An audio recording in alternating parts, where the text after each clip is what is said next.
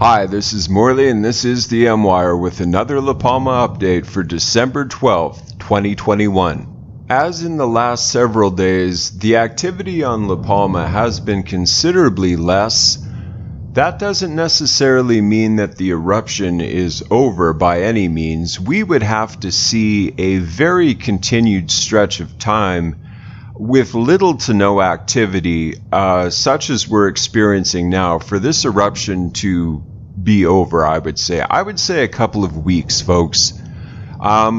We've seen this many times before when the volcano experiences a period of lesser activity and then out of nowhere just flares up again. The earthquake activity has been fairly moderate, maybe about 30 quakes or so in the last 24 hours, a 3.9 most notably.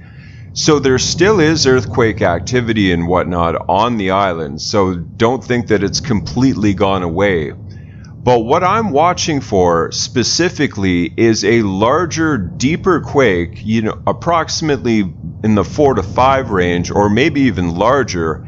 And if that happens, I predict that then there will be even more lava flows and as the result of violent volcanic eruptions. Speaking of lava flows, the lava flows on La Palma are still fairly consistent, and particularly in the La Jolla region, as we're going to see when we get into Volcano Discovery's update. But this volcano still remains active, just not quite as active as we're used to. But then again, folks, we've seen this before. This could flare up at any time. The eruption continues more or less in the same way as yesterday. Intermittent strombolian-type explosions and sometimes stronger ash emissions occur at the main vents of the cone. Ash plumes have reached altitudes of 3,700 meters and drifted towards southerly and southeasterly directions.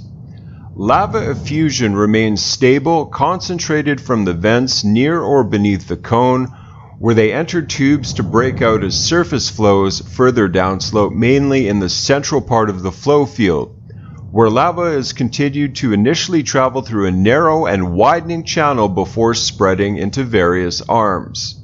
One of them is now covering the lava flows that has erupted from the fissure vents west of Montana Cogote. The latter have particularly ceased to be active. Active lava flows have continued to descend the steep cliff of the coastal flat of La Jolla, but without reaching the sea itself. Thick smoke was rising from the burning plantations in the area this morning. So unfortunately, folks, yet even more crops are being destroyed. That's been an ongoing saga with La Palma, and my heart certainly goes out to all the farmers who lost crops, that's for sure. An increase in sulfur dioxide, SO2 emissions, was reported today. Earthquakes have picked up a bit as well, especially in the deeper layer 30 to 40 kilometer depth.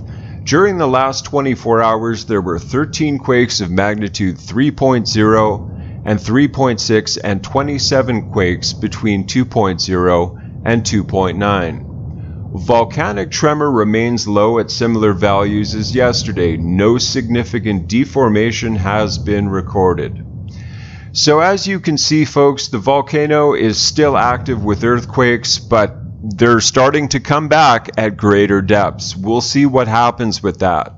Like I say, if there's a larger earthquake at a greater depth, you can expect the volcano just to rev right back up again in terms of lava emission.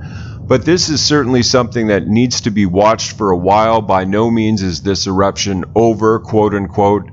If we see activity like this, for weeks on end, I would say it might be coming to a close, but we're one earthquake away from it flaring back up again. I just wanted to give you this quick little La Palma update. We watch, we wait. Thank you so much, and God bless.